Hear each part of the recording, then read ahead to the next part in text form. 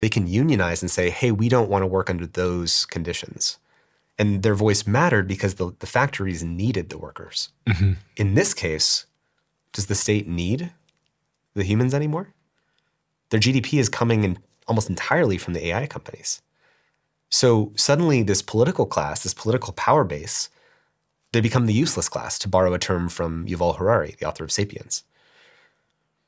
In fact, he has a different frame, which is that AI is like a new version of digital. It's like a flood of millions of new digital immigrants, of alien digital immigrants that are Nobel Prize level capability, work at superhuman speed, will work for less than minimum wage. We're all worried about, immigration of the other countries next door taking labor jobs. What happens when AI immigrants come in and take all of the cognitive labor? If you're worried about immigration, you should be way more worried about AI.